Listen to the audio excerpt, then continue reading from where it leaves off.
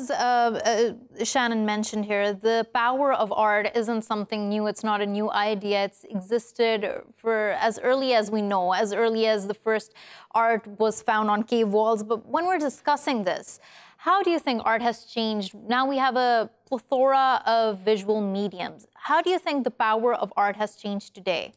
If you look back over the course of history, much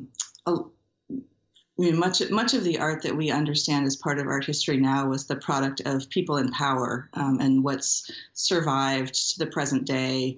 A lot of it, is commissioned by very powerful people, kings and rulers, and people vying for authority on the world stage. But at the same time, there was artwork being produced by people in, people's movements and popular crafts and all kinds of things that we don't necessarily have access to historically, but we can see now artwork, and different kinds of creative activities being done by people all over the world. So I think the creative potential for art to make political change is something that's, I think, more evident to us today, although it was always present.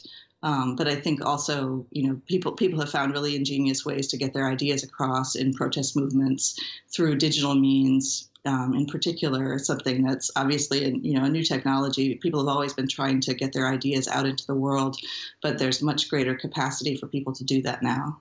Right. And when you mention that there's greater capacity that now, the accessibility of art, for everyone being able to understand it, for everyone being able to reach it, not just it being confined to museums or selective places, do you feel like that has also changed? That barrier has been broken? I think I think it's something there's greater access to and greater visibility now. I think for millennia, people have been making art and seeing art in public spaces. But I think that there are some barriers that have been broken. I think there's still also a lot of repression of people's ideas and people's art. But I think there are. If you think about just like cell phone cameras and how many people have access.